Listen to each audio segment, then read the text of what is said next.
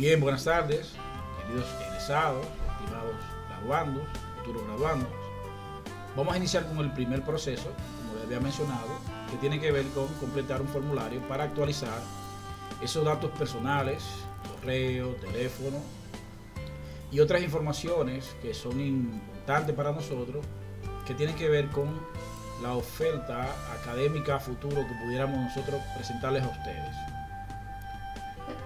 El enlace te va a llevar acá y entonces vamos a iniciar colocando su correo electrónico, un correo electrónico vigente que usted tenga activo, que tenga en uso para que pueda ser utilizado como contacto. Le damos a siguiente. Aquí entonces vamos a comenzar a completar las informaciones personales, como la pide acá. Ustedes pueden ver que son informaciones básicas, sencillas. Estamos hablando del nombre, el apellido, el género, la cédula, en el formato que aparece ahí, un número telefónico que corresponda, que esté actualizado, que esté vigente.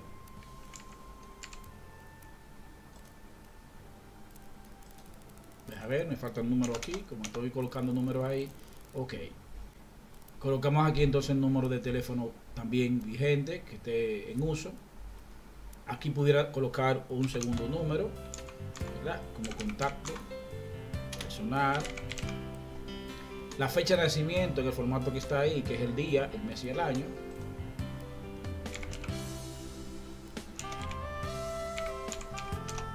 Y entonces damos a siguiente. Aquí viene su dirección.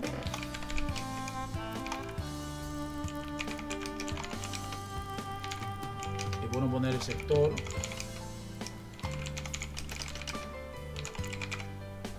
Y aquí pondríamos entonces la provincia a la que usted pertenece. País. Siguiente. Como pueden ver, son informaciones muy básicas, muy sencillas. Si trabaja en la actualidad, si no trabaja. Si trabaja, vendrán unas informaciones referentes al trabajo, si es el sector público o privado, cuál es el centro en el que trabaja,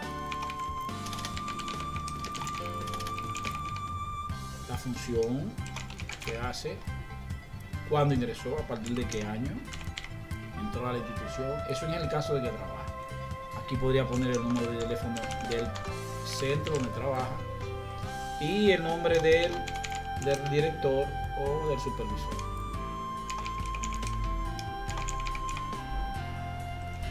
En el caso de que responda que no, no tiene que trabajar. Si usted es egresado del IFOSU, correcto, como lo son. Si terminó la carrera, en el caso de ustedes ya está en la fase de graduación. ¿Cuál fue la titulación? ¿En qué programa hizo la licenciatura? Te va a marcar ahí la que corresponde a usted. En el caso de las especialidades, marcar las especialidades. Si no está ahí su especialidad o la maestría de lo que están en caso de maestría, pues le escriben acá.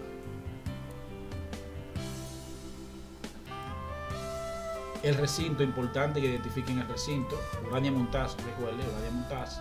Esto es importante para que esa información no vaya a otra base de datos.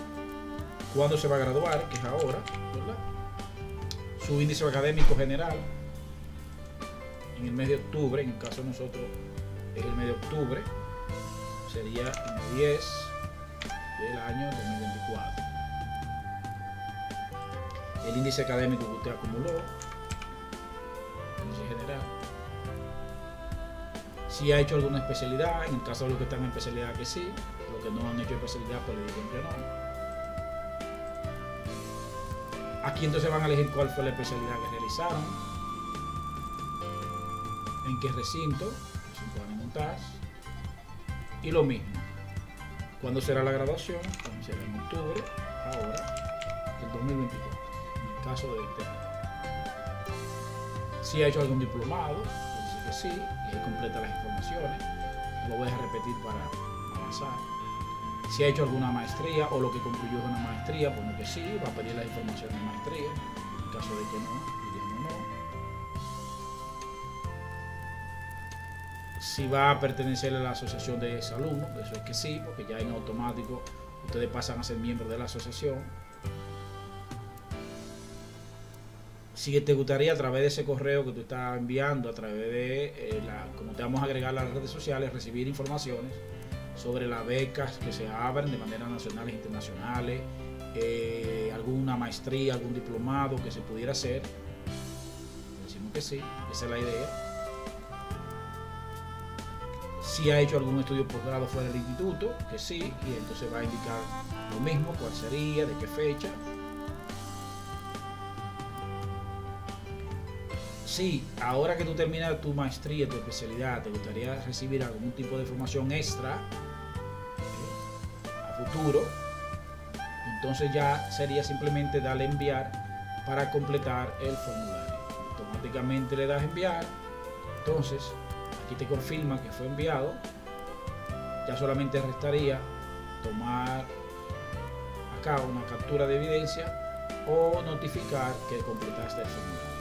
Esto sería entonces el paso número 1, el proceso 1, para combinar con los que tiene que ver, procesos que tienen que ver con la pregraduación. Gracias.